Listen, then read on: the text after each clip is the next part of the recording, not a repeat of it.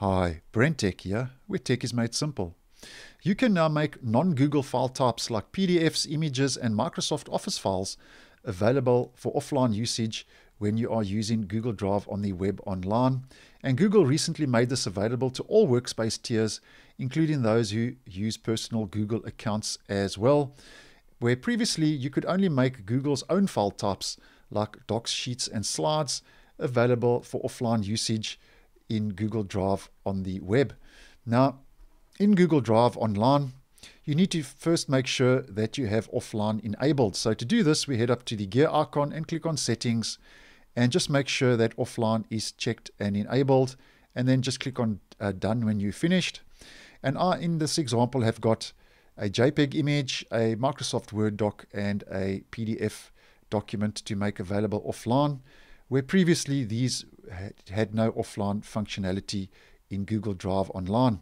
So to do this, we just right-click and available offline. And when this is made available offline, you will see a little tick check mark next to each file type. And because I'm obviously online at the moment, what I'm going to do is I'm going to go to my Wi-Fi and I'm going to turn off my Wi-Fi. And then I'm going to close my browser just to clear the cache, so this can be a true representation of being available offline.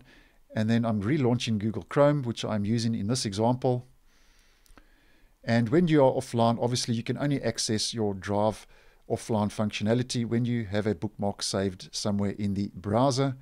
And I'm going to click on my bookmark.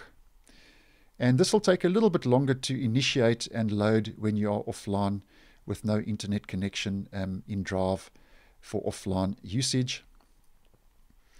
And we're almost there. And I'm just letting that initiate.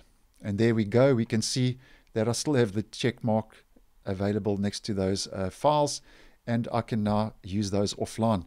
Now, it's important to note, though, that non-Google file types like images, Word docs, and PDFs that are saved offline will need to be opened using apps that are already installed on your computer if you're trying to access them through Drive on the web while offline. So as an example, I'm going to open my JPEG image, and that will use my Photos app in Windows 10, because that's my default image viewer. It'll actually open the app now where I can view that image offline through Google Drive on the web. And if I click on my Microsoft Word doc, now I don't have Microsoft Word installed on this computer, so it will just bump me straight back to the offline functionality in Google Docs Online, but I can still view and edit the document offline. And the same with my PDF document. If I open that, because I don't have, as an example, Acrobat Reader or a PDF viewer on this machine, I use my Google Chrome web browser as my default PDF viewer. It'll just bump me straight back into Google Chrome, but I can still view that offline. So if you have Microsoft Word, it'll open in Microsoft Word. And if you have, as an example, Adobe Acrobat, it will open that PDF in Adobe Acrobat. So I think that's a handy feature that is now available in Google Drive Online. And this is currently available for Windows, Mac OS, and Linux.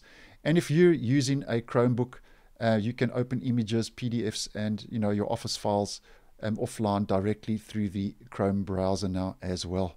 So I hope you found this video useful. Once again, thanks for watching, and I will see you in the next one.